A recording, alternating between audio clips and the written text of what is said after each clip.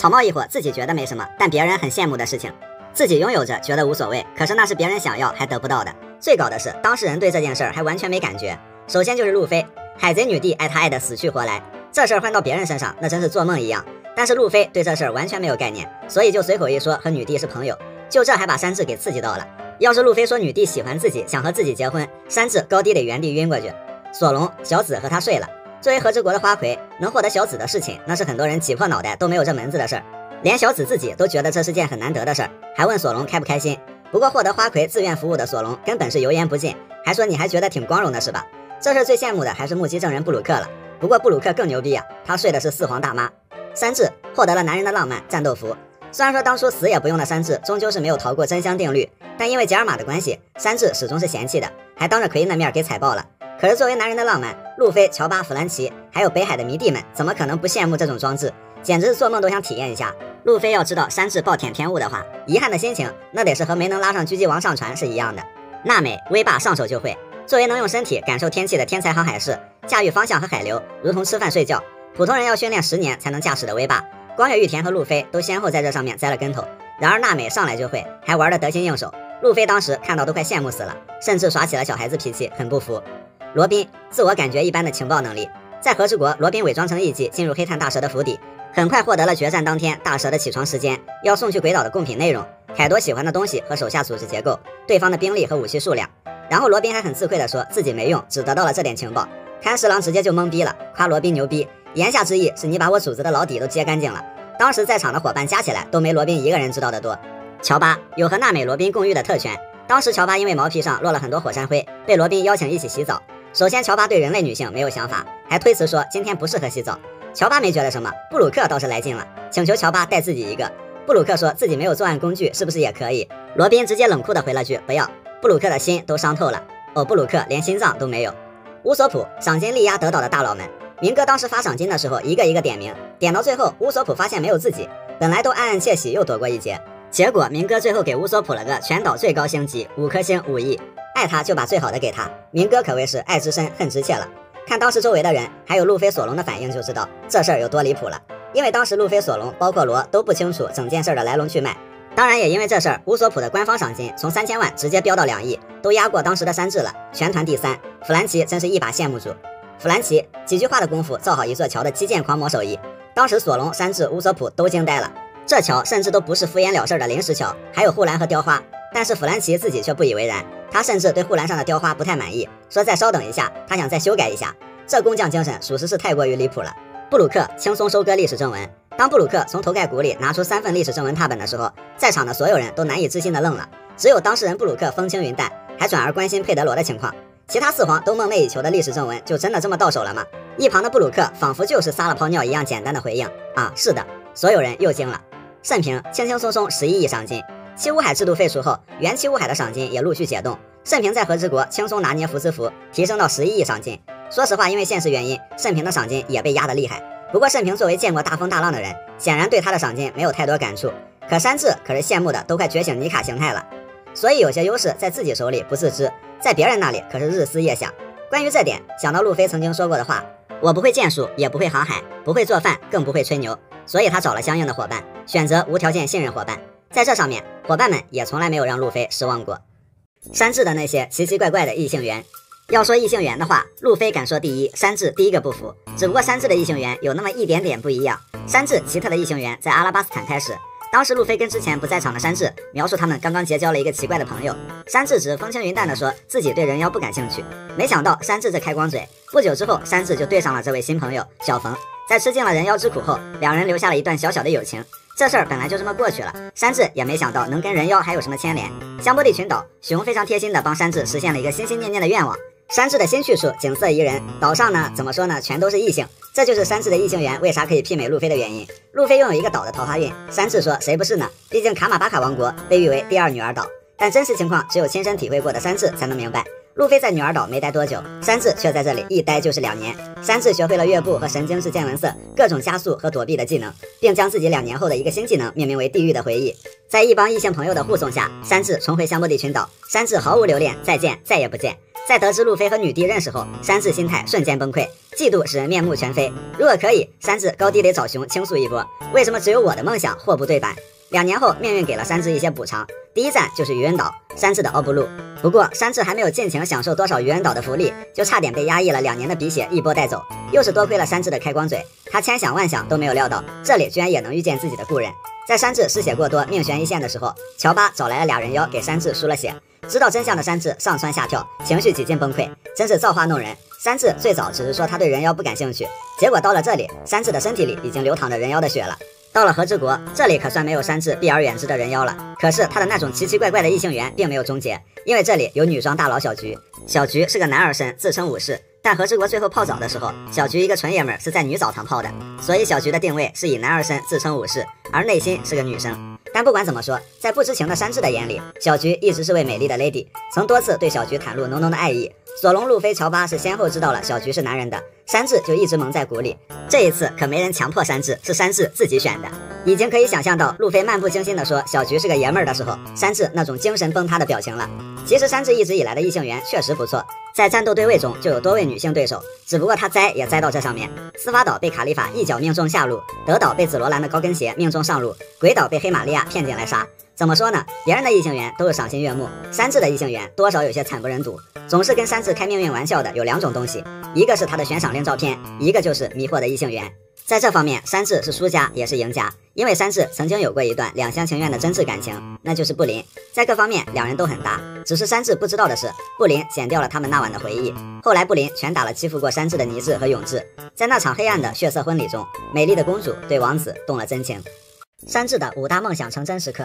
一直以来，山治总能遇到一些特别狗的事情，比如他的悬赏令，比如在人妖岛上被折磨了2年，回来后羡慕路飞，羡慕到面目狰狞。不过回顾来看，尾田待山治不薄啊，他的很多不正经的梦想偏偏都已经实现了，说是人生赢家也不过分。第一，获得隐身能力，这个梦想从山治小时候在恶魔果实图鉴上看到透明果实的那一刻就坚定了，因此山治后来遇到阿布萨罗姆，怒气值爆满，不仅是因为阿布是当时的透明果实能力者，他还欲要夺走山治的女神娜美。双重暴击下，山治将仇恨全部甩在了阿布身上。但是后来，山治获得了家族科技吉尔玛66隐形黑战斗服，不仅获得了梦寐以求的隐身能力，还很快就进了澡堂去体验了一把，可以说是梦想照进现实，此生无憾了。当然，战斗服还让山治觉醒了潜在的血统因子力量，很快就打败了奎因。期间，山治本来就对家族有厌恶情绪，又误以为这东西让自己失去了感情而打伤女生，就把战斗服给踩爆了。其实那是奎因打的，不过山治说的永别了女浴室这话，说的应该为时尚早了。战斗服这个弗兰奇应该能修好吧。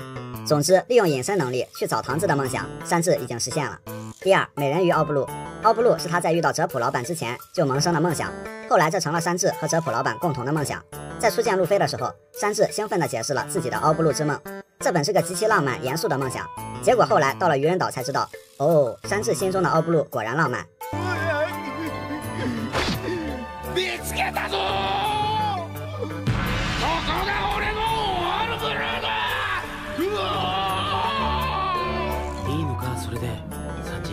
路飞懵逼了，说这比当时告别海上餐厅的时候哭得还激动啊！早在约瑟夫提到阿龙的时候，山治当时就换血实现了，真就是左搂娜美右抱罗宾，还有个意外收获，身上还背了一个。第四，桃花运。不知妻美王路飞和不解风情刘索隆这2人虽然绯闻女友众多，桃花不断，但终究难成大器，反而求贤若渴马山治常常被受到惊吓的 lady 们拒之门外。但细数山治的桃花运，还真不比他俩差，光是被人围在其中，陷入各种温柔乡都多少次了。另外，在德岛和维奥莱特公主谈了一小段恋爱，在蛋糕岛和布林结婚，差点成了老婆。虽然这些人一开始接近山治的目的都不单纯，只是为了一些目的，不过单论桃花运数量的话，山治仅次于路飞。第五，成为顶尖厨师。山治小时候和几个兄弟完全不一样，心思细腻也富有情感，初次做饭只是为了去探望母亲。虽然当时小山治做的饭和后来路飞的随心所欲咖喱有的一拼，但毕竟第一次，而且索拉也没有嫌弃，还高兴地表扬了小山治。深受感动的小山治为了能经常让母亲开心，不断精进自己的厨艺，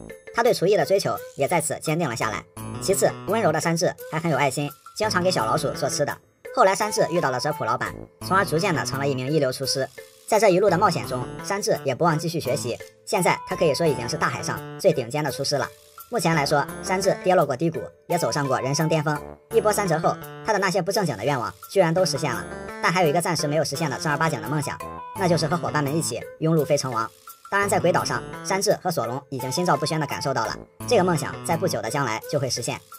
怎么能不喜欢温柔的山治呢？作为草帽团里最温柔的男人，山治究竟温柔在哪儿？说到这个，反而要从蛋糕岛篇展现了山治温柔的另一面。以前山治经常犯花痴，露出星星眼，当之无愧的色厨子。但当他真的决定全心全意对待未婚妻不灵的时候，神奇的是，他再怎么去营救、去接触其他异性，都不会犯花痴了，就是真的变成了那种小心翼翼的绅士，被剪掉记忆后才恢复原状。所以说，山治是痴而不渣，平时的不正经是因为他还没有遇到一个双向奔赴的人。山治不仅是一个为女士而生的骑士，他对伙伴们的作用也是无可替代的。索隆凌晨4点睡，7点起的老值班人给人印象深刻，但凌晨5点最早起来的是敬业厨子，因为山治要给大家提前准备早餐。山治会在对的时间、对的地方做出对的事儿，而且每次都是帅的一批。戏耍老沙拯救草帽团的 Mr. 王子，带着卡鲁亚军团从小冯手里救下微微的潇洒骑士，掩护娜美乌索普逃离安尼路方舟的借火狠人，从狼人加布拉手里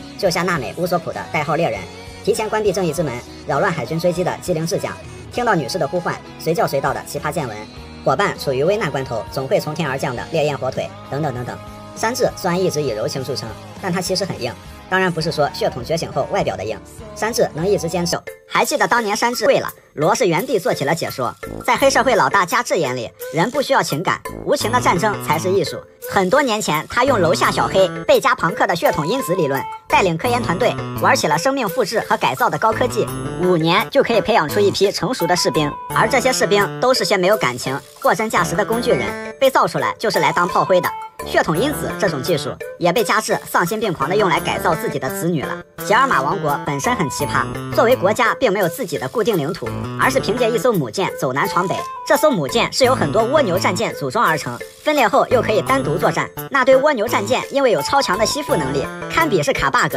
可以翻越红土大陆。不过这也特别符合加治好战的性格，毕竟他可是薅过大将藤虎头发的男人。毕竟走到哪儿打到哪儿嘛，曾经还一口气统治过北海，有实力也就有了话语权。在被世界政府除名前，文斯莫克家族可以参加世界会议和修改悬赏令。山治的只许活捉悬赏令，正是加治一个电话给办的。加治的几个子女每个人都有专属的战斗服，同样也被血统因子改造过。理论上几个人都是从小就有超乎常人的体质，分别以0、1、2、3、4为其取名。但是因为山治是例外，他富有情感，小时候体质也是吊车尾，就成了加治和兄弟眼中的失败品。出于对家族的反感，那天小山治买的站票连夜跑路了。不算山治，吉尔玛66里最让人哇塞的那肯定是剧毒粉雷九姐姐了。开局送给路飞一个见面礼，做了女帝2年想做都不敢做的事儿。虽然雷九因为弟弟山治的事情很欣赏草帽一伙，但不得不说这操作让人目瞪口呆。还有就是雷九的变身，在登场没有多少集的情况下，就能在人气投票中排名第14位。不过这些都不重要，其实我喜欢雷九并不是因为这些，而是因为他的善良优雅。住口！无耻老贼！另外，长子是火花红衣制，次子是电击蓝泥制，四子是绞盘绿永制。这不禁让人想起当初在罗格镇的时候，乌索普喊山治，调皮的喊道以七级、逆级、丧级，也就是1制、2制、3制。没想到一语成谶 ，Mr. 王子和1、2、3制居然都是有意义的伏笔，牛批！虽然文斯莫克是北海数1数2的王族，但山治非常厌恶没有人情味的加治和几个兄弟。在蛋糕岛后拿到悬赏令，也是因为变成了文斯莫克山治，赏金大幅上涨，双膝跪地以表悲愤和羞耻之情，并且原地发誓，我山治就算被打死，死外面从这跳下去，也不用文斯莫克家族的隐形黑战斗服，死也不用。后来到了和之国澡堂，真香，哎呀，真香，哎呀！山治的4次提升和加强，草帽一伙一路上每到一个地方都会成长一波。但要说出海后第一次大幅增强和成长，是在司法岛篇，草帽一伙迎来了全体加强，路飞、索隆、山治更是展示了新形态或不少的新技能。山治在海上列车上用出串烧和整形 T 套餐，以及唯一一次用刀作战，菜刀双刀流。在司法岛对战 CP9 加布拉时，用出绞肉系列 T 技，首次用出恶魔蜂脚，小腿部分产生高热，在恶魔蜂脚状态下，山治可以强化 T 技，攻击速度和威力也大大增强，直接改变了拉锯战的局面。加布拉是 CP9 里唯一一个可以在铁块状态下出招或者移动的铁块拳法使用者，但被山治的恶魔蜂脚一脚破防。加布拉躲过了通过恶魔蜂脚强化的1级绞肉，但没能躲过画龙点睛踢，被彻底打败。2年修炼期间，山治迎来了第2次大幅加强，虽然这个过程要比其他伙伴惨了一点点，但收获了非常全面的提升。TG 方面，触发恶魔蜂脚的速度加快了，到后面甚至只需要跺跺脚，或者直接可以触发。相比于2年前，山治的火烧得更旺了，并且2只脚都可以变成火腿。恶魔蜂脚状态下也有了一些新技能，有一部分是全新的，有一部分是用恶魔蜂脚强化的以前的招式，而且有了月步、海行步和 T。霸气方面，就是神经质见闻色越来越明显了，他能感知到别人背后嘲笑他和女人远处的呼唤，类似这种奇葩的感知能力。山治的见闻色这个一直都在加强。山治一直以来的绝活就是各种极限躲子弹，包括后来躲了卡2的糖豆。厨艺方面，2年期间学会了99活力回血菜单，没有忘了自己的本职工作。以上加强基本上都是在人妖岛上被逼出来的。第3次加强，离开万国的时候，山治获得了新装备3号战斗服隐形黑。战斗服是由吉尔玛科技特制的形状记忆铠甲，3号也有着山治梦寐以求的隐身能力。山治发誓死也不用，但最后还是真香。在对战佩吉万以及和劲交手的时候，战斗服的防御能力、速度、灵活性这方面还是非常不错的。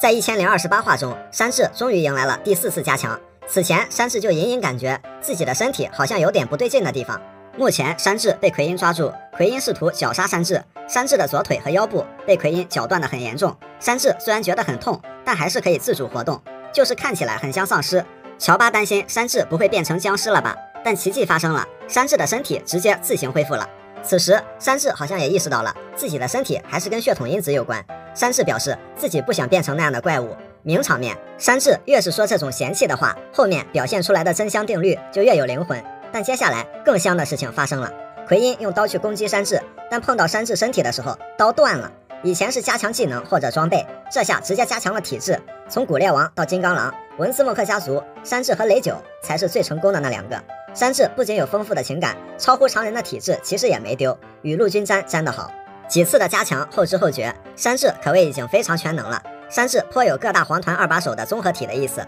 有马尔科的飞行能力和 TG， 还有恢复能力，有卡2的感知能力，有贝克曼的高智商，有劲的火焰属性，有和溪流一样的隐身能力，还和索隆一样会用刀。尾田这是要把山治画成真正的2把手的意思吗？不过不开玩笑的说，山治一直没有调出3大主力。草帽团里的偷家王，偷家一项光荣而又艰巨的任务，敌人眼里的流氓，队友眼里的希望。他们往往先远离主战场，通过隐匿、潜伏、蹲草丛，继而深入敌后搞事情，帮助队友挽回败局。早在阿拉巴斯坦，山治就展示了偷的本领。当时路飞小队加上薇薇一共7个人，其中除了山治、乔巴，其他人都被老沙控制住了，还有个斯摩格充当赠品，一起落入陷阱。危难关头，山治在小花园发现了老沙的户外根据地，并和老沙通讯，不开玩笑的说自己是梅斯特王子，戏耍老沙。在电话里还自编自导了一出自己通话期间被老沙的手下打败的好戏，戏托说已经把梅斯特王子干掉，让老沙来赌场门口领人头，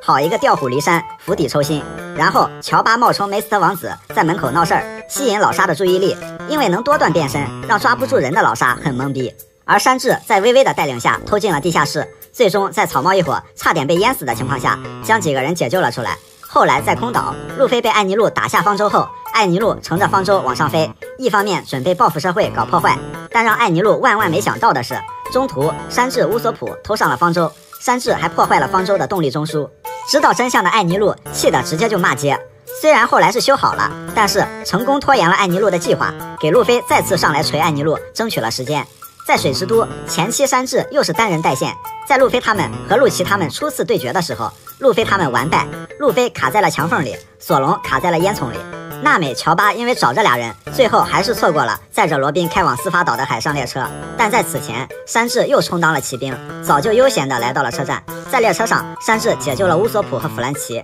，3个人消灭了列车上大部分守军，从车厢打到车顶，从后面打到前面。不过最后依旧没能在中途救走罗宾。可是山治乌索普向罗宾传达了一个信念，就是大家都知道了罗宾牺牲自己拯救伙伴的愿望，而伙伴们一定也会去救他。到了司法岛，山治打败加布拉后，又开始未雨绸缪偷家计划，那就是后来偷进操控室，及时关闭了正义之门。在草帽团撤离时，正义之门关闭，卷起的漩涡阻挡了大批海军的追击，最后成功脱险。2年后，山治的偷家技术已经升华成偷人了。在德雷斯罗萨，山治和紫罗兰卿卿我我，虽然前面一直都是被紫罗兰玩弄感情，不过最后山治用骑士道精神感化了紫罗兰，不仅收获了重要情报，还间接把她拉进了自己阵营。虽然紫罗兰公主和明哥并不是两情相悦的那种爱情，但是山治这一波偷人的操作，怎么看明哥这一身粉红装扮也是有点冒绿光。雷九改变了山治4次命运。在文斯莫克这个崇尚战争的改造人家族里，山治视为失败品的山治，他和雷九无疑才是最成功的2个人。山治2年前后在战斗中的作用。在战斗方面，山治的作战总是充满不确定性，人送外号骑兵小王子。不过根据敌人的不同，他解决敌人和被敌人解决的速度一样快。山治和路飞也有一个共同点，就是临到开战的时候人没了。不同的是，路飞是莽没了，而山治是去提前做下一步的事情了，也可能是被哪个女人给逮住了。2年前，山治往往只需要一记奇招就可以盘活全团。小花园误打误撞拿到了去沙国的永久指针，在阿拉巴斯坦梅斯特王子拯救团队于绝境之中，空岛爬上了艾尼路的方舟，掩护乌索普和娜美撤离，被雷击重伤，丝毫不慌，甚至还借了个火。在水之都潜入海上列车，解决了大半敌人。司法岛提前关闭正义之门，干扰了海军的追击。恐怖3维帆船上演了骑士救红颜、舍身护基友的戏码。战斗上，山治一般是对位3号位，不过有时候他会遭遇2个，比如阿拉巴斯坦三哥和小冯，司法岛卡利法和加布拉。当然，卡利法这个纯属软肋，没办法。这个时期的山治在团战中的作用，不说能超越索隆，至少也是持平的。2年后，在渔人岛、冰火岛，山治和之前的自己比，迎来了一波小平庸。在渔人岛的过程中，山治秀了海刑部和月部，用恶魔蜂角烧铁锅光谱解决了一群杂鱼，和慎平一起打绵金剑，最终用恶魔蜂角地狱的回忆终结。其实渔人岛还好，毕竟篇章 BOSS 都很菜，战斗上大伙主要是展示2年修炼成果。到了冰火岛，山治的定位暂时变成了辅助，但实力和智商其实也是在线的。用见闻色在水下捞警卫们的身体，指挥 G5 躲避毒气瓦斯，期间和维尔哥交手，毕竟维尔哥本来就不弱。山治拖着一副被娜美玩坏的身体，能跟维尔哥打得有来有回，实在谈不上拉垮。到了德雷斯罗萨，山治和明哥交手，自然是敌不过。不过拖到了罗前来支援，解了守船组的燃眉之急，主要是在之前骑士道感化了维奥莱特，得知了明哥的计划。这里的山治存在感不高，但智商依然在线。他猜到了罗和明哥有隐瞒的恩怨和私仇，之后山治的定位变成了特别行动小队，和守船组带着凯撒先行前往左屋，在左屋安抚了被杰克扫荡的毛皮族。山治的厨艺、娜美的母性、乔巴的医术、布鲁克的音乐、凯撒的解读，正好都派得上用场，也算是给后来路飞他们直接融入这里做好了人情铺垫。然后是蛋糕岛，山治的经历和情感是更主要的部分。如果能理解山治的初衷和内心世界，那万国篇就是对他本性温柔的最好诠释。山治不仅仅是做了一个蛋糕那么简单，期间他彻底征服了布林，布林在之后发挥了很重要的作用，帮忙做出了最好的巧克力，靠蛋糕引走了大妈这个根本解决不掉的对手，并帮助山治去接路飞。在战斗上打不还手的路飞，说实在的，粗碎都用了，确实打得太狠了。后来一脚踢歪永志和尼治的脸，一时分心而被加治击飞，一脚踢残波宾，一脚踢飞雷赞，这俩1亿左右水平的对手，普通攻击挡住大幅的巨大魔人等等，都是那种没有结果的交手，不惊艳但也没有那么不堪。至于说山治赶走路飞，因为泽普老板和伙伴们，山治2头无法兼顾，他和当时罗宾的想法一样的，他赶走路飞也是出于不想各种牵连伙伴们，并且都被 CP9 和大妈的虚假许诺给骗了，只是在大伙都平安无事的状态下，这个想法太过于自我牺牲了，他们的这个想法都没有成功，当然也不会成功。在鬼岛，山治求助罗宾，这2个经历相似的人如释重负般的和自己的内心和解了。更重要的是，彼此理解并践行了伙伴的意义。所以山治看似丢人的举动，罗宾嘲讽黑色玛利亚，你不需要懂的意义就在这里。到了和之国，山治起起伏伏的状态终于是给了一个交代。山治以意想不到的力度和速度击败大看板奎因，他依然是路飞身边的左膀右臂。山治潜入到晋的身边救下桃之助，他依然是那个出其不意的骑兵。山治被黑色玛利亚拿捏，他依然是那个速战速决的小黄人。山治误以为自己打伤了女士而懊恼，还帮女士找到了那只和自己童年时相似的宠物鼠，他依然是那个温柔骑士。此外，山治因为觉醒了血统因子力量，也有了更强大的魔神风角，战斗上他的情感能更加的杀伐果断，但终究不会失去感情。山治最终变成了最完美的山治，他这一路上的变化就像他的感情和经历一样，同样丰富和精彩。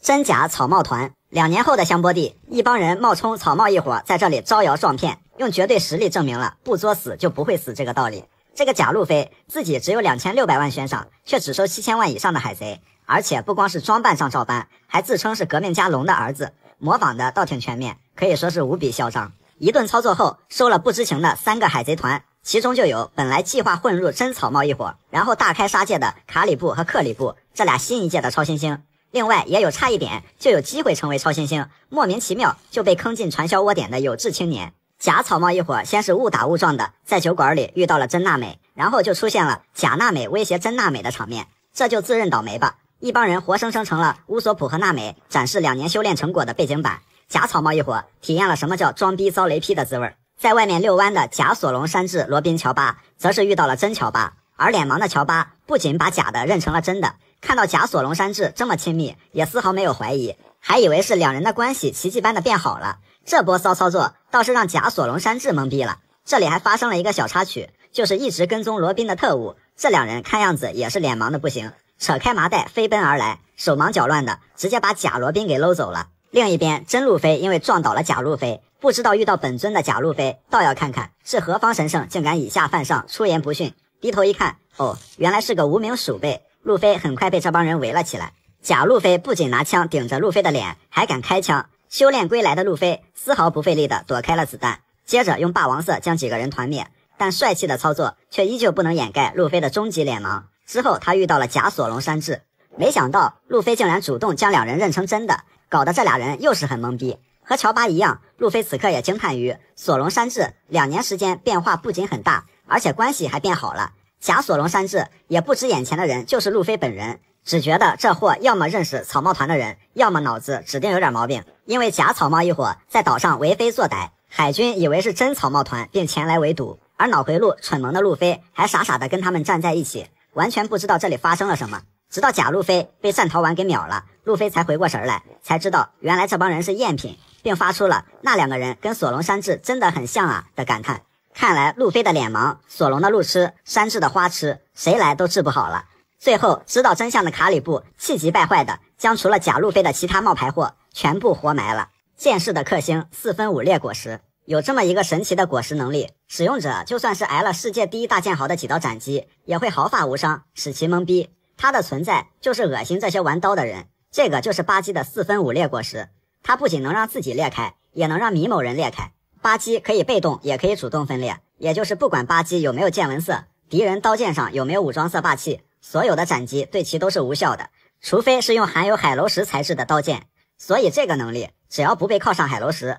能力者可以在推进城的牢笼和明哥的鸟笼里出入自如。但是钝器对他依然是有效果的，也就是凯多的一棍雷鸣八卦，巴基要是没有能预见未来那种级别的见闻色，照样能跟拍黄瓜一样被凯多拍地上。那在剑士面前，4分5裂果实能力者，这不就怎么砍都砍不死了？砍不死是真的，但是可以让他无法复原。根据4分5裂果实的设定，巴基的分裂也是有极限的。巴基是可以分裂成碎片，但是如果分得更细小，就没办法控制了。如果这样的话，巴基这辈子就彻底成了字面意思上的人渣了。比如把巴基扔进绞肉机里，他可能永远都不会复原了。除此之外，4分5裂果实还有一个奇葩的技能，就是浮空。浮空本身不奇怪，因为像明哥也可以用果实能力上天。明哥是用线拴着云飞，如果万里无云，空旷无垠，没有借力物体，那就只能下来没病走2步了。巴基身为分裂人，只要一分裂就可以浮空。奇怪的点在于他双脚必须得着地，而且有效控制范围是以双脚为中心半径200米的范围内，超出范围就不受控制了。就是开局巴基被路飞打飞后，他的屁股和腿只能留在原地，最后还差点被他手下给埋了。前面说了，他的双脚必须得着地才能飞，可是在推进城，路飞抱着巴基的脚，巴基还能飞，这是卡 bug 了还是开挂了？照这个无限飞行的飞法，巴基自己抱着脚驮着索隆，俩人3天就能到拉夫德鲁了。草帽一伙2年前后的变化，经过2年时间的修炼，草帽团每个人除了实力上的提升，从外貌上也各有一些变化。第一个签到的索隆穿着一双靴子，一套更帅的衣服，入境美如画。那个时候不知道佩罗娜也来了，还在疑惑索隆为什么能找对地方，结果索隆因为上错了船，反手就把人家的船给劈了。要说索隆最大的变化，还是眼睛上多了触目惊心的一道疤，曾经2只眼睛里的智慧目光，现在全部集中到了1只眼睛里。接下来娜美的变大可以说是非常化，不是娜美的变化可以说是非常大。以前的中短发现在变成了长发，还戴了2只耳钉。空岛上的环境看来简直就是天堂，能把娜美养得这么滋润，整个人变得更精致了。奇怪的是，娜美买的衣服越来越多，但身上穿的却越来越少了。乌索普经过2年修炼，身材练得非常不错，这轮廓这腹肌乌索普变得自信多了，自称是从胆小3人组毕业了。本以为胆小组就此解散，结果后来因为罗宾寥寥几句惊悚的话，3个人立刻破功。山治他一登岛就知道这2年他经历了怎样的折磨，比之前更加花痴，更加容易血流成河了。以前刘海是挡左边，2年后换成了挡右边，下巴上留了一个比较有型的小胡子。不过这万年黑西服倒没换，估计因为修炼环境的问题，晚上睡觉别说脱衣服，连鞋也不敢脱呀，草木皆兵，随时准备跑路。乔巴从以前帽子的基础上又套了一层帽子，但是医术和实力上的成长并没有掩盖住他心智上完全没有长进的迷惑现象。乔巴和路飞依然霸占着草帽团最强脸盲2人组的地位。罗宾2年期间，罗宾的头发也留长了一些，刘海发型变成了长发背头，气质还是那个无懈可击的御姐气质，主要是罗宾的肤色变白了。在大雪纷飞的劳动王国停留了一段时间，期间可以看到罗宾那时候已经捂白了很多，再加上工作时不需要风吹日晒，2年后的罗宾娜美可以直接让山治瞬间喷血起飞。弗兰奇看他身上的疤痕就知道，终于是在终极变态的路上一去不复返。除了后背，他对自己进行了大刀阔斧的改造，换装了大号的多功能机械臂，一按鼻子还可以任意改变多种发型等等，一系列稀奇古怪的随身小技能，并且换了一条红色的骚里骚气的外穿内裤。路飞红衣蓝裤拖鞋草帽，这是经典标配。胸口上因为被赤犬烫了一块，经过罗心灵手巧的处理美化之后，路飞胸口上多了一个叉叉疤，而且腹肌轮廓清晰可见，主要是俘获了海贼女帝的芳心。这种无形的变化可以直击山治的灵魂。布鲁克有了新的装扮、新的武器和新的技能，但从外貌上来说，总感觉布鲁克他老人家连根头发都没掉。如果说布鲁克脑门上的裂痕还跟以前不太一样，那慎平就更猛了，因为慎平老大只是换了身衣服。海贼无间道早期有个克洛船长，卧底在可雅小姐家做管家，被路飞打败后，本以为这是卧底时代的结束，没想到是卧底时代的开始。之后千奇百怪的奥斯卡级别的影帝层出不穷，甚至像世界政府的 CP9 这种，干脆直接就组团来卧底。为了搞到冥王的设计图纸，在冰山社长的周围扮成大大的良民，潜伏了好几年。知道真相的冰山瞬间人就傻了，千言万语在心中汇聚成一句话：原来小丑竟是我自己。此后一个组织或者团队里，看吧，卧底已经不是什么新鲜事儿了。西乌海里的熊本是革命军老大龙的人，保护过草帽团和桑尼号3大将里面的蒙奇帝。还有堂吉诃德家族，德雷斯罗萨的小明可是玩卧底游戏的高手，把莫奈安插在凯撒身边当秘书只是常规操作。小明的干部维尔哥早早就到了海军里当卧底，维尔哥用了10几年的时间做到了海军中将和G5支部基地长，深得海军信任。小明心想，黑白2道通吃，卧底真是这个世界上最美妙的东西。巧了，此时在海军本部放羊的战国也是这么想的，因为小时候被战国收养的克拉松藏着海军的身份回到哥哥小明身边做了卧底。小明一开始并没有察觉到克拉松和海军有什么联系，活生生上演了一出双方互派卧底互相不知情的无间道。到了现在的和之国，表面上有超新星联手干4皇，暗地里那就是卧底们的你方唱罢我登场的表演时刻。首先，凯多手下凌空6子的德雷克是海军的人，而且还是特殊机密小队队长。凯多手下的阿普曾经卧底到过基德的讨伐红发的联盟里，那会儿大家一拍即合，达成共识，然后结果都知道了，基德等人直接撞进了凯多宽阔厚实、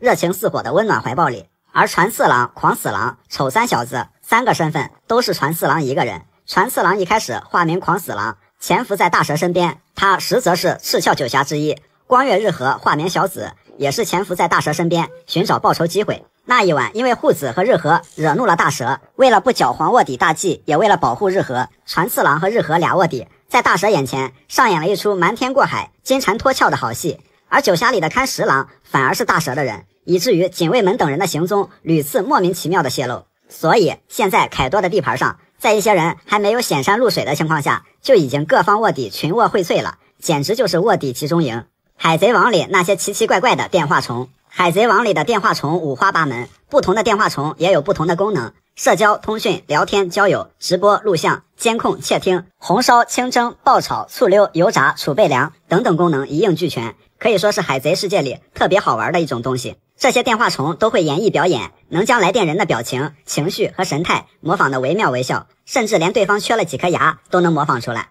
而且还会哭，还会流泪。要说电话虫能模仿到什么程度，通话对方在通话期间被人杀死，吐了一口血，这边电话虫同样会自己喷出一口血。就这演技，不拿奥斯卡都屈才了。除了像海军蓝白条纹和推进成军绿色外壳这种通用款电话虫，一些人也有自己私人定制款的电话虫，也就是给它扮上自己标志性的装扮，并分发给小弟们。比如明哥的是戴着同款墨镜，穿着同款粉红貂的电话虫。明哥作为电话虫收藏家和批发大户，家里那是存了一堆五颜六色的这东西。罗的则是戴着同款帽子，胸口上有一个红心海贼团的标志。黑胡子的还加上了自己的同款胡子，和黑胡子本人一样，壳子上打扮的那是珠光宝气的。大妈的电话虫就更艳了，这是连头发都给植上去了。此外还有黑色电话虫，因为喜欢收集同类的信息的缘故，被当成窃听电话虫。黄猿在香波地出差的时候就当成了通讯电话虫，猫西猫西的喊了半天，还被战逃丸教育过，很像是一开始教长辈如何使用智能手机的场景。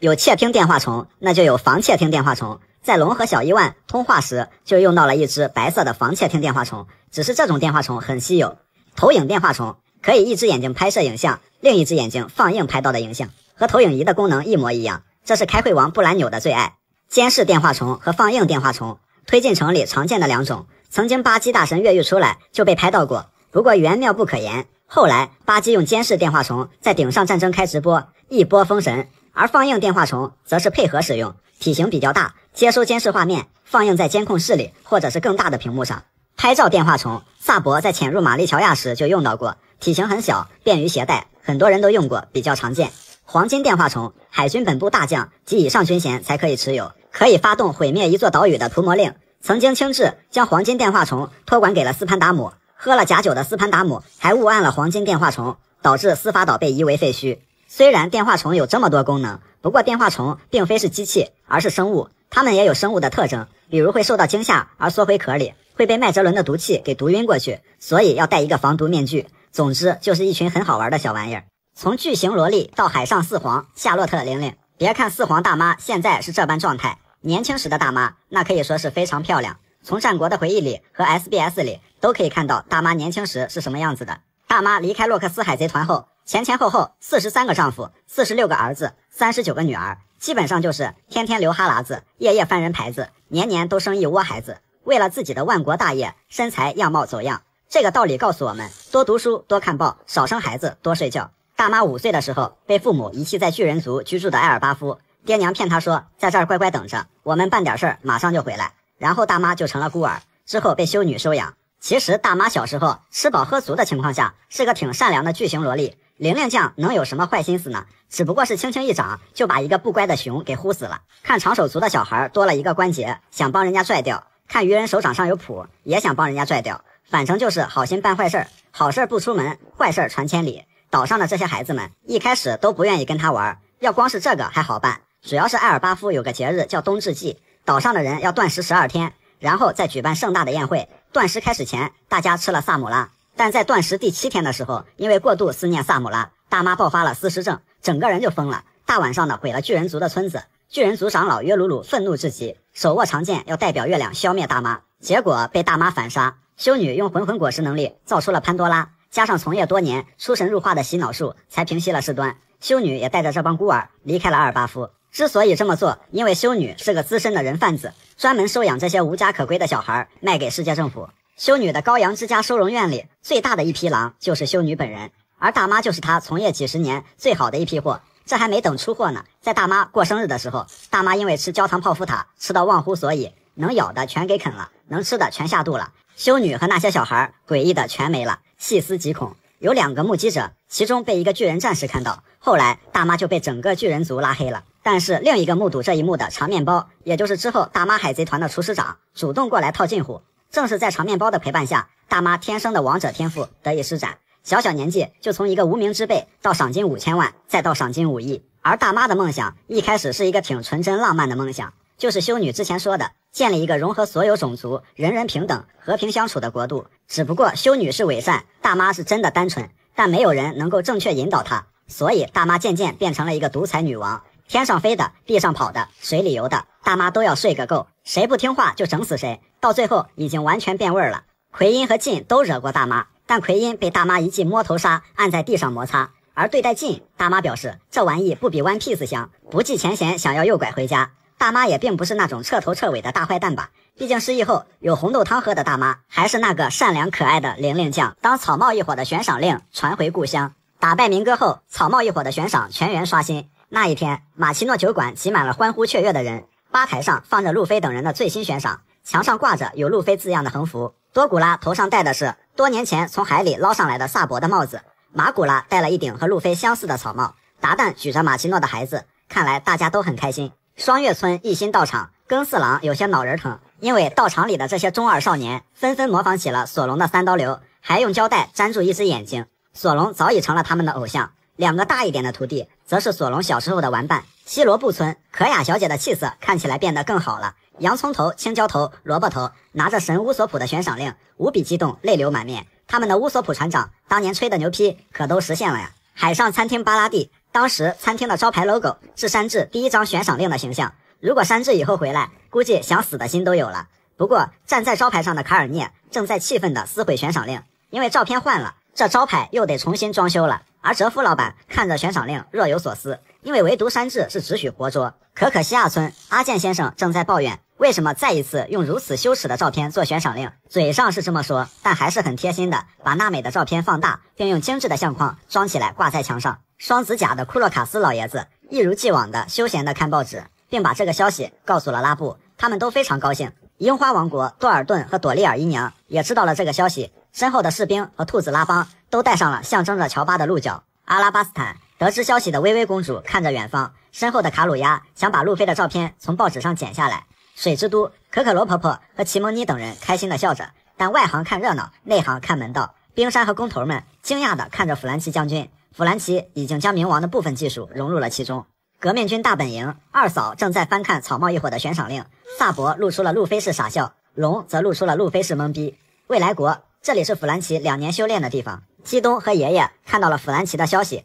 身后的改造猩猩和改造狮子曾经还跟弗兰奇打过架，现在都为自己的弗兰奇大哥欢呼。巨鸟之岛，这是乔巴2年修炼的地方，现在这里的人们和怪鸟已经和平相处了。地上有个乔巴背包造型的纪念碑，后面则是药品商店，里面是乔巴用岛上特殊材料制作的药品。小孩子们穿着乔巴假面的装扮，为乔老大感到骄傲。当草帽一伙的悬赏令传向世界，香波地群岛上布鲁克的经纪人们看到消息后砸桌子撕报纸，无比愤怒，因为大明星布鲁克一声不吭的就跑路了，狠狠地水了他们一次，断了他们的财路。某海域的上空，乌索普的师傅海克利斯坐着独角仙，看着报纸，悠闲的在兜风。小空岛，这是娜美2年修炼的地方，因为几个老头被娜美嘲讽过老土不时髦，所以一把年纪了还要研究研究穿搭，现在已然变成了几个潮老头，他们只是希望娜美再回来时能夸一夸他们。而鹰眼这边就淡定多了，一手拿着报纸，一手拿着饭团，看着关于索隆的消息，和佩罗娜还有这群狒狒们一起打理自己的菜园子。卡马巴卡王国小伊万这群人此刻似乎并没有在意这方面的信息，反而是在布置革命军的开会桌，因为一个花瓶的摆放位置而吵得不可开交。渔人岛这里的孩子们都戴着英雄路飞的同款草帽，和白星公主、鲨鱼王子打招呼，而这些草帽都是盛平从外面批发过来的。盛平之前跟一个孩子承诺过，最后也说到做到了。香波地雷利老爷子一如既往的在赌博，看来今天运气不错。等会儿，这个最右边的人和同样好赌的藤虎大叔好像，这气质，这五官，这装扮。不过这位大叔眼睛上没有疤，比藤虎瘦，显然只是神似。一旁的荷官催促雷利赶紧下注，雷利的关注点全在徒儿路飞身上，因为路飞赏金5亿，雷利兴奋地摆出了5的手势，荷官也伸出5跟他确认。好吧，希望这次不是又把自己输到人贩子手里。之后雷利将悬赏令给路飞2年期间的陪练小弟们看，小弟们喜极而泣。路飞2年后4档的招式名基本上都是根据这些猛兽而起的。女儿岛，看样子女帝这是又春心荡漾了，把悬赏令的金额乱七八糟的全砍掉，将照片放大成巨幅海报挂在宫殿外墙上，而女帝则是羞涩的不敢回头看。四海为家的青雉一边撸串一边看报纸，身后是他的新伙伴，一只叫骆驼的企鹅。一座正在举办婚礼的岛上，红发海贼团在此。耶稣布看到儿子乌索普的消息，并且还被人称之为神乌索普，耶稣布乐得合不拢嘴。老爹是耶稣，儿子是神，这还呼应上了。朝南红发高高举着报纸，欣慰地笑着，红发这印花的大花裤子可比报纸好看多了。索隆、山治能吹一辈子的那些事儿。第一，索隆达成2年只为这一刻这项成就，一直以来，索隆都是七步成首诗，转身不认路，因此还受到了山治等人的嘲笑。但是2年后的香波地，索隆翻身路痴把歌唱，第一个到达了香波地的签到地点，其他人都没到嘛，真是拿他们没办法。索隆邪魅一笑，如是说道。雷利和夏奇则是发出了意味深长的感叹。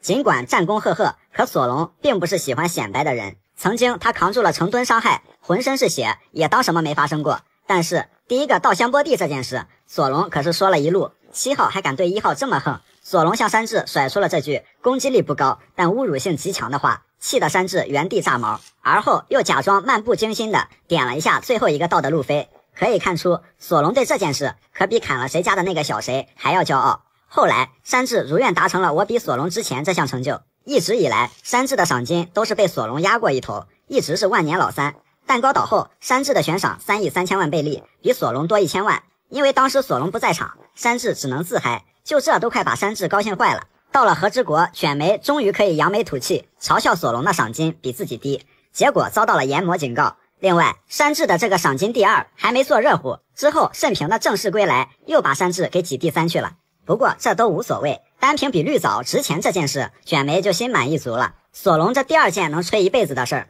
就是曾经把娜美和山治喷得没脾气。还记得索隆第一次试图反抗娜美，仅仅是瞪了一眼就被暴锤了一顿。山治那更是不可能愿意屈居索隆之下了，能把这俩人同时教训的低头沉默，索隆可能没什么感觉，但可以算得上是历史性的一刻了。山治的第2件能吹一辈子的事儿，那就是同时抱着娜美和罗宾了。抱娜美这个愿望他早已实现好几次了，但是同时抱娜美、罗宾，以前看来这种事情根本不可能发生。可能尾田意识到了2年修炼期间的山治有多惨，决定给他补偿。在和之国终于完成了这个梦想，用战斗服进澡堂，外加抱得美人归，一块儿都给安排得明明白白的了。海贼王里奇奇怪怪的恶魔果实，塞尼奥尔的水水果实，这个翻译乍一听好像又是一个卡 bug 的能力。好在并不是能将水怎么样，而是能将地面和墙壁变得像水一样。能力者能在地表和墙壁上自由游泳和穿行，所以也有叫它游泳果实或者游泳果实的。尾田呢就爱打这种擦边球，曾经游泳果实和什么鱼果实很早之前就是各大论坛里的一个梗，不能下水的游泳冠军和不会游泳的鱼，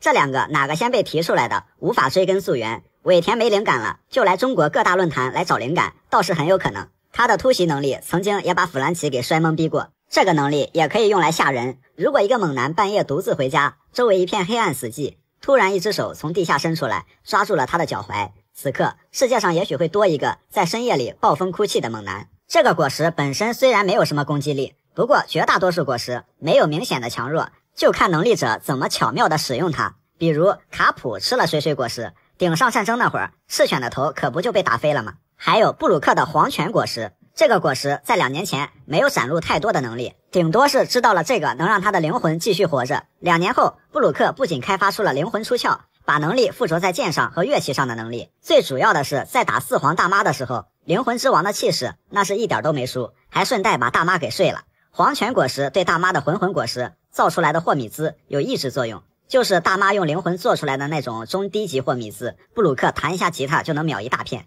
也是第一个能真正伤到普罗米修斯的。普罗米修斯、宙斯、拿破仑是大妈用自己的灵魂做的3大限定版霍米兹，只能说他们的灵魂等级实在太高。但布鲁克的果实能力如果能变得更强大或者觉醒，可能就不只是随随便便睡4皇这么简单了。而且大妈也没办法抽取布鲁克的寿命，因为布鲁克本来就是个死人啊。说到这里，布鲁克就算掉进海里，没人捞他也依旧不会死，无非是无法动弹，继续等待救援，除非是骨头全部粉碎，灵魂才会死掉。但是大妈非常喜欢这个骨头玩偶，想必再次碰面也会想起那春风沉醉的夜晚。4皇也喜欢挖墙脚，之前大妈被绑进凯多的鬼岛，吃饱喝足了，开口就要招揽3灾之首的晋，着实把晋给吓了一跳。之前大妈和晋是有点过节，就大妈刚来和之国的时候，晋神兵天降，从瀑布上一脚把大妈的船给蹬下去了，大妈呢脚下一滑还掉进了海里，晋可是大妈失忆的罪魁祸首。没想到大妈一扫之前的易燃易怒易爆炸，动不动就变拍大星的脾气，不计前嫌邀请加入。晋这一脚不仅踢翻了船，还踢中了大妈的心。跟可爱多的超新星收藏家不一样，大妈是个狂热的种族收藏家，主要是看上了晋的种族血统，是实现万国大计的重要一步。大妈真情流露，眼看就差一句我要和你生孩子，好在被晋果断拒绝了。早在2年前，身为四皇的红发到白胡子船上做思想工作，面子王红发从头到尾都没有给白胡子面子，但在一番队队长马尔科面前却笑了笑，给个面子，上我的船。小马哥这是名声在外，连红发都想要他。当然马尔科没有给红发面子，果断拒绝。看出来了，大妈和红发这俩四皇的骚操作是致力于用零成本挖到别人的头牌干部，还是别人家黄团的头牌干部。相比于这个，黑胡子就更牛批了，基本上是只要是能打，实力强，来者不拒，别管是辞职的，有案底的，稀里糊涂过来的，一概收下。在推进城，黑胡子这何止是挖了世界政府的墙角，这是恨不得把墙都给推翻，让所有能打的都出来跟着自己干事业，连辞职的大将轻质不清不楚的来跟自己合作，就这黑胡子都敢收。还有钓鱼执法，把莫利亚给引过来，强迫他加入。新老四皇里面就白胡子比较特殊，当年光月玉田挤破头皮想上白胡子的船，白胡子一开始并不同意，两人还大打出手，但是扛不住玉田的软磨硬泡，最终还是上了船。万万没想到，罗杰来一趟白嫖走了光月玉田，红发来一趟又想白拿马尔科，就连溜之大吉的黑胡子还企图拉拢艾斯。好家伙呀，这是不挑别人了，逮住白胡子一人坑啊！一路开挂的黑胡子海贼团，有这么一个海贼团，他们野蛮生长的速度是碾压主角团的存在。通过一系列投机捡漏、公开招聘的骚操作，船长黑胡子在大事件后2年期间直升新四皇，暗暗和阵阵双果实能力傍身，见面就贼哈哈一顿笑，狂的那是没边了。虽然黑胡子在白胡子身边蛰伏20-30年，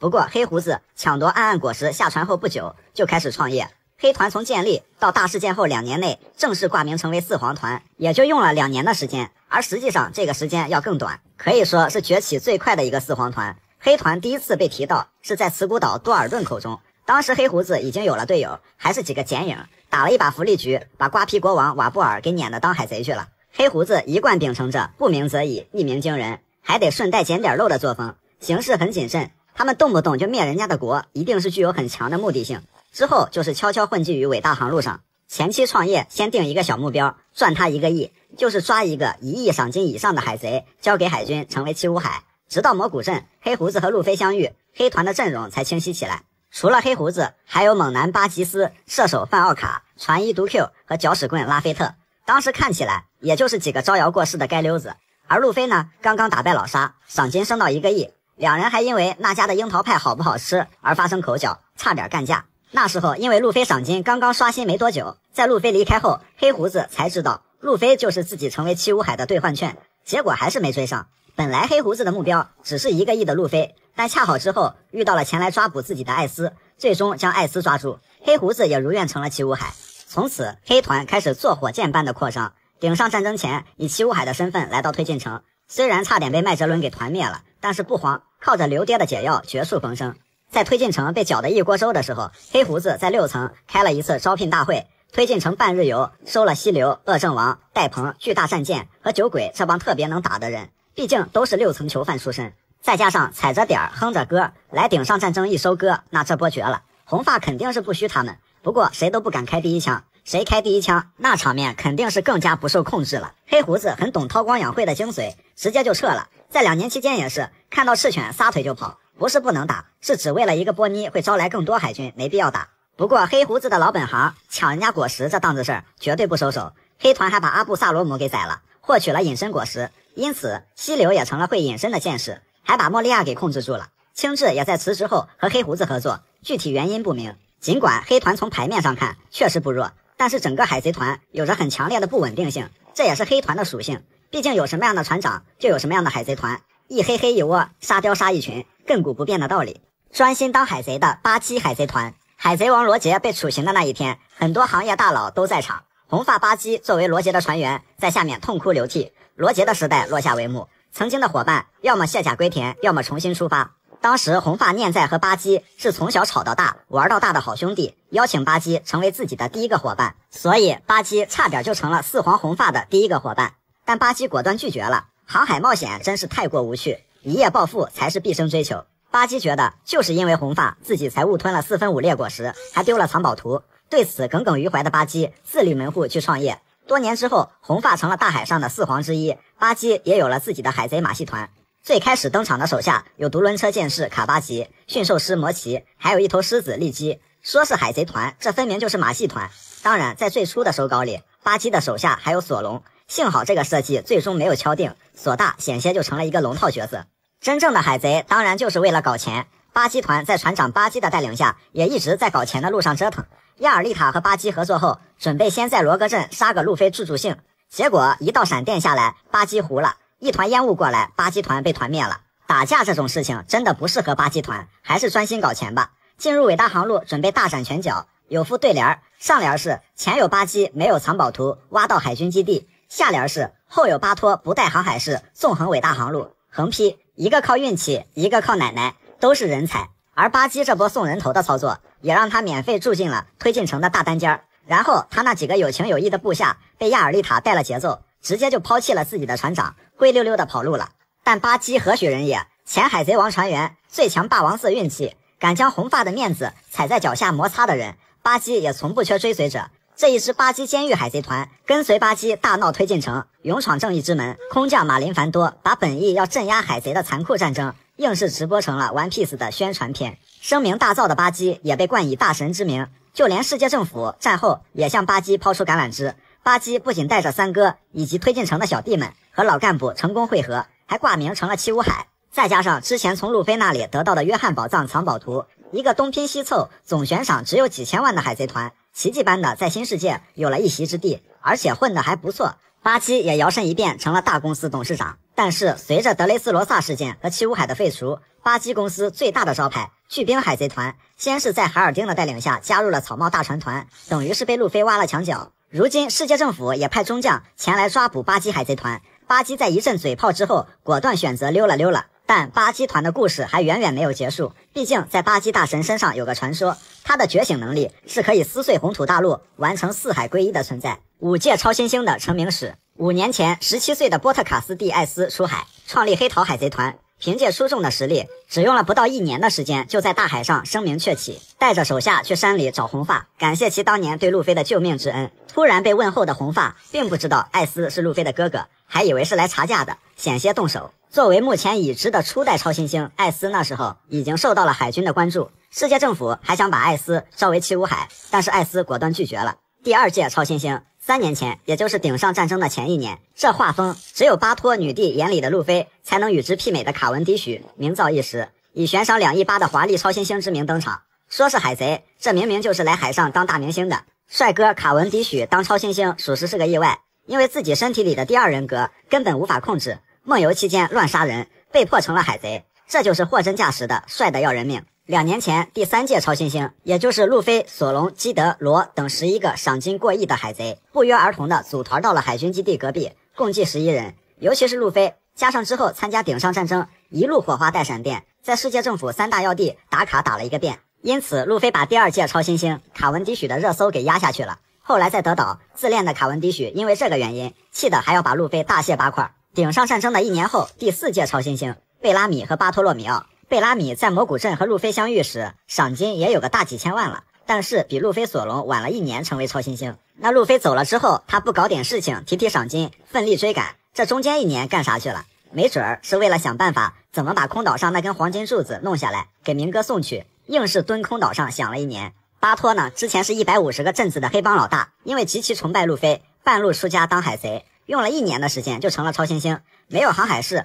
靠着打电话咨询乡下奶奶，征服了半个伟大航路，成功到了新世界。啥也别说了，我信巴托奶奶就是罗杰海贼团的航海士。顶上战争2年后，也就是最新的一届第5届超新星，卡里布和克里布这兄弟俩在香波地还把假草帽一伙给活埋了，不料出了香波地就遇到了真草帽一伙。卡里布还被拉船工某某给卖了队友，一顿花里胡哨的，弗兰奇就把他钉在了木桶里。每次出场必挨揍的卡里布也被标上了最弱自然系的称号。卡里布、克里布这兄弟俩能成为超新星，倒也不是有多强，纯属是因为残杀海军过多，把海军给惹毛了。不过卡里布这帮人后来舍身救了一个老奶奶，也算是良心未泯吧。能把凯多大妈气疯的极恶世代，2年前11个赏金过亿的海贼吃着火锅唱着歌来到了香波地，虽然就在海军基地隔壁，但他们完全不收敛自己的脾气，在这里玩起了自由搏击。很快现实让他们体验到了什么叫残酷，别说大将了，那个时候一帮人打几个机器熊都费劲，但是因为这帮人短时间赏金过亿，潜在威胁巨大，